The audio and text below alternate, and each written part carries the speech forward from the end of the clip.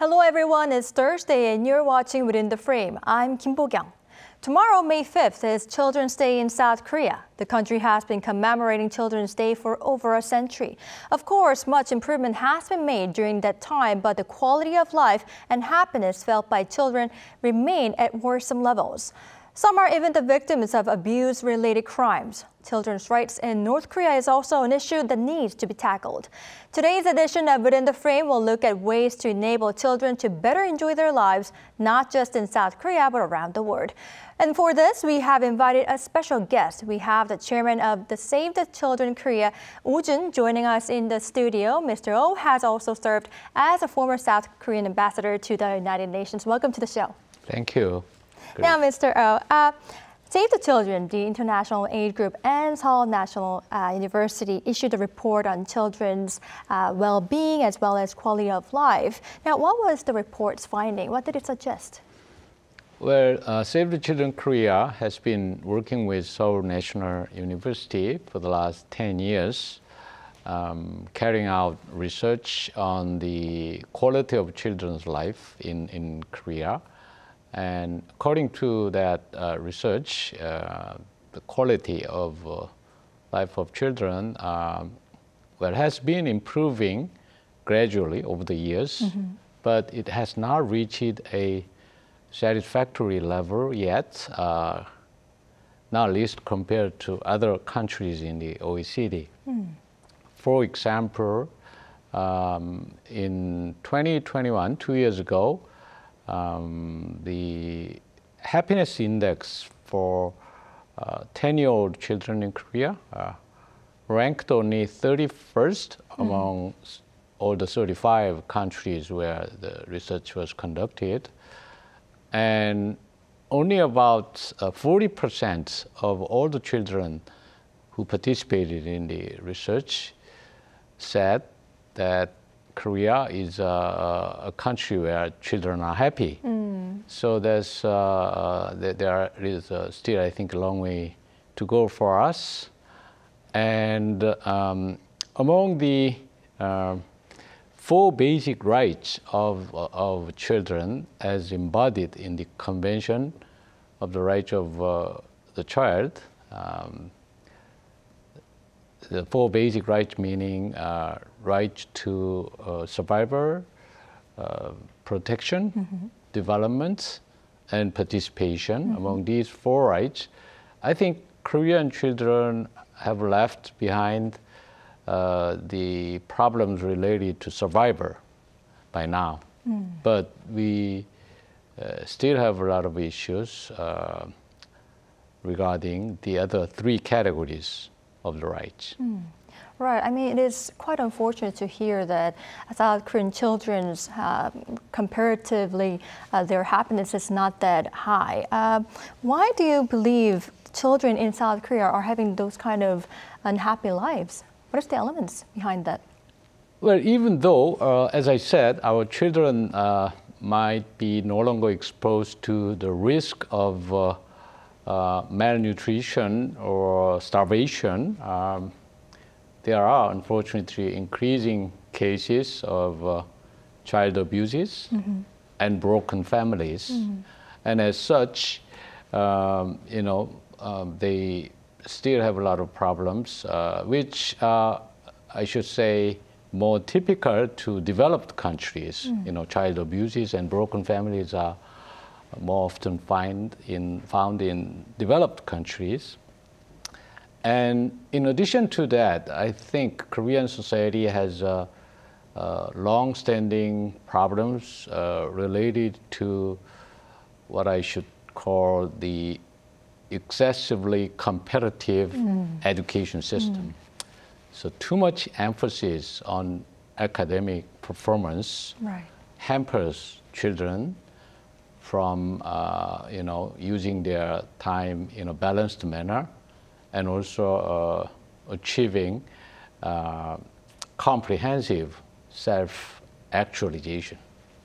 Right. I myself actually was, I do not want to say it like that, I don't want to put it like this, but I was actually a victim as well of those competitive. All of us are. Yeah.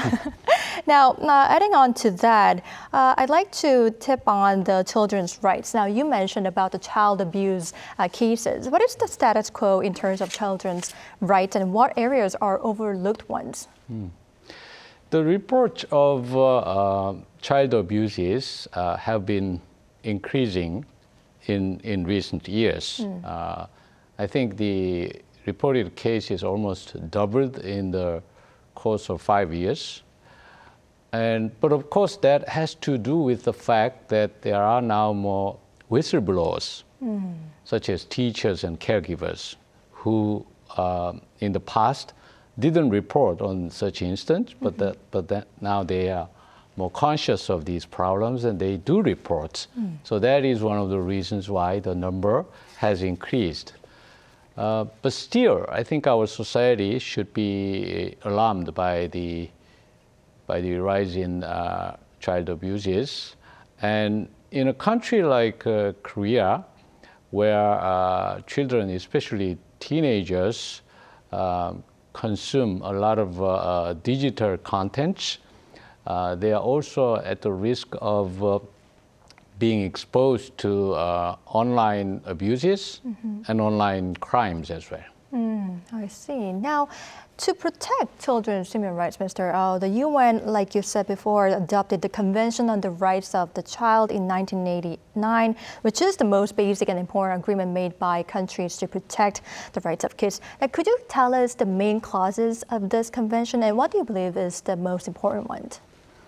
The Convention on the Rights of the Child has 52 articles in it. It is listing a lot of rights for children to be guaranteed by society and also the state. And basically, as I said earlier, the convention is about 4 categories of basic rights of children. 4 categories, meaning right to survival, protection, development, and participation. So all these rights fall into one of these 4 categories. And but what is most important about the convention, in my opinion, is that by adopting this convention, the international community, actually the whole world, started to treat a child as an independent subject of right rather than someone to be protected by adults. So that's a big change. And this is in line with Article 1 of the Universal Declaration of Human Rights of 1948, which said all human beings are born free and equal in dignity and rights. I see. Now, let's move on to South Korea's situation. It ratified the UN Convention, and now it is moving towards to establish a law that governs the rights of children and the state's responsibility towards them. What aspects should be thoroughly looked into? The Korean government has announced recently that they would enact a kind of framework act on children's rights, which is a little belated, but I think it is necessary for us at this stage of development. And many other countries already have such an act. And if we have this framework act, that would comprise all important features of the Convention on the Rights of the Child.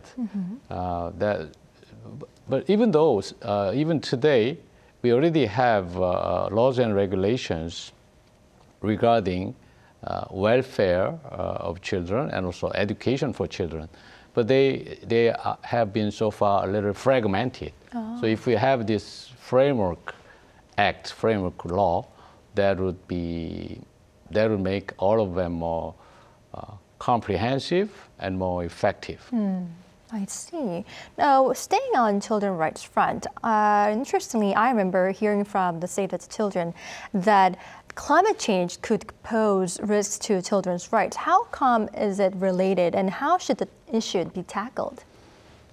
Well, 2 years ago in 2021, Save the Children International issued a report that was titled Born into the Climate Crisis, which means that children who are born now are born into the climate crisis, you know, without their intention. According to that report, children who are born in 2020 compared to children who were born in 1960 have very high risk of getting exposed to climate crisis, climate problems. For example, they have at least 7 times higher chance of experiencing heat waves and 3 times more chance of floodings. So all of these show that children who are born today will have to suffer from a lot of climate-related problems in their future. So if we do not act now, that might mean that, 30, 40 years later, the next generation will have to spend all their energy and time for survival. Right. No development, just survival of humanity would be the most important issue for our next generation, which is sad. Indeed. I mean, we have to act now, unless our future generation would have to suffer. Now, shifting gears a little bit here, moving on to children in North Korea. I recall an impressive speech that you gave when you were the South Korean ambassador to the United Nations. And I'd like to ask you about children's rights in North Korea. What is the situation right there? Well, the South Korean Ministry of Unification recently published a report. Actually, it was the first time that South Korean government did it. And according to that report, there are a lot of cases of human rights violations taking place in North Korea.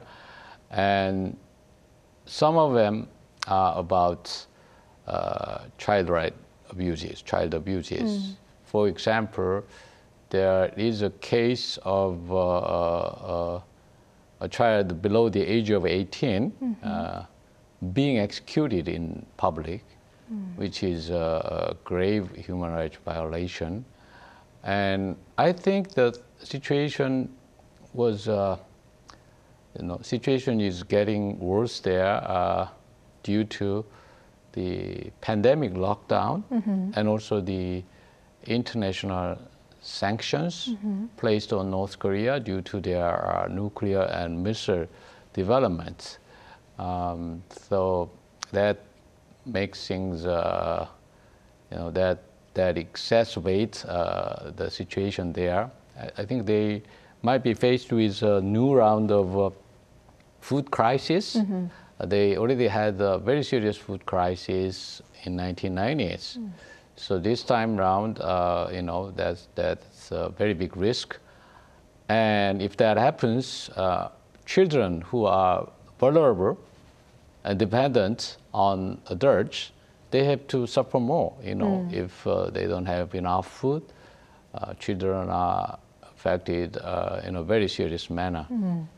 Right. As you mentioned just before, South Korea revealed the details of Pyongyang's human rights situation for the first time, that is.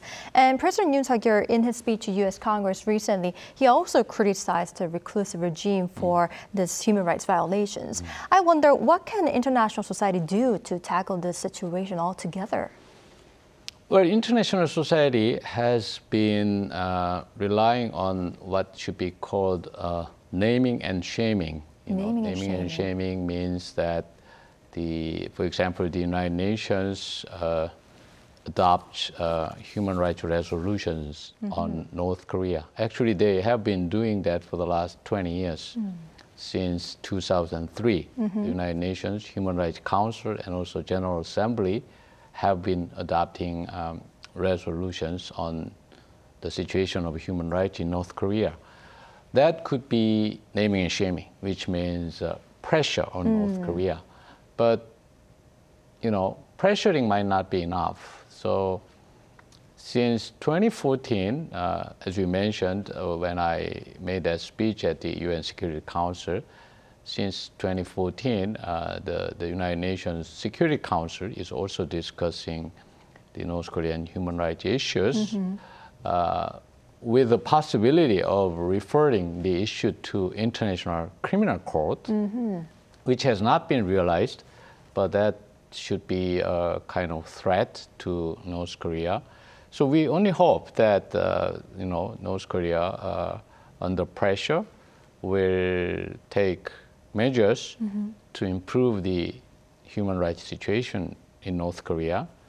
And in the meantime, I think what the international community can do about it, one of them is to provide humanitarian assistance to North Korea, because even under the international sanctions, humanitarian assistance is still allowed. So if they provide assistance through, for example, UNICEF or World Food Program, then people on the streets in North Korea will be able to benefit from them. So that's one of the things the international community can do to help North Koreans. Right, I see.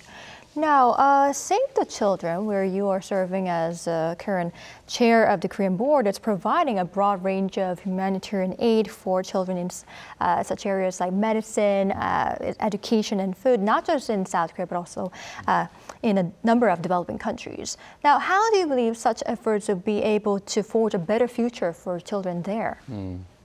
Well, actually, since we are talking about North Korea, Save the Children was running a program in North Korea until 2018.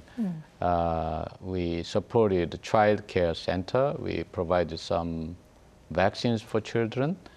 But most NGOs, civil society organizations, withdrew from North Korea in 2018 when the sanctions were strengthened, upgraded. So it was very, very difficult for us to continue to work there. But Save the Children is trying to help children everywhere, children in need everywhere, whether they are in developing countries like in Africa or in Asia, or sometimes in developed countries as well. Oh, really? As I mentioned earlier, for example, in South Korea. South Korea has a developed economy, but still our children have problems that are typical to developed countries. Right. So we run our programs, half of them inside Korea and the other half internationally. Right. I do not want to let you go, but before, since we are running out of time, before I let you go, could you give us any advice or suggestion on how to make a country, any country that is a happier place for children to be?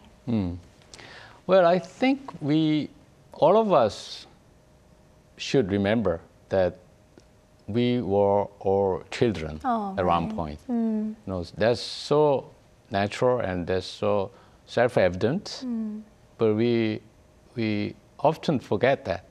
So when you become an adult, we tend to forget that, and that's probably one of the reasons why there are so many cases of child abuses and neglected children.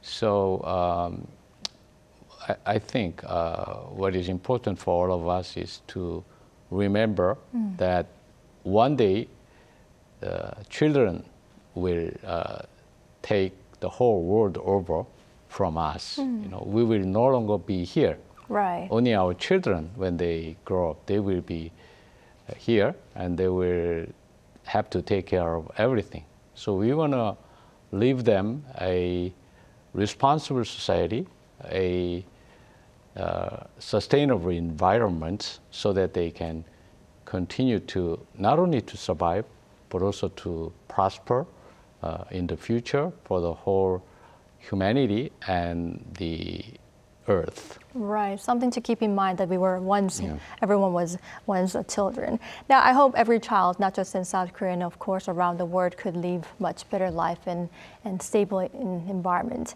Now, unfortunately, this is all the time we have for today's edition, but Mr. Oh, thank you for your insights. We really appreciate it. Thank you.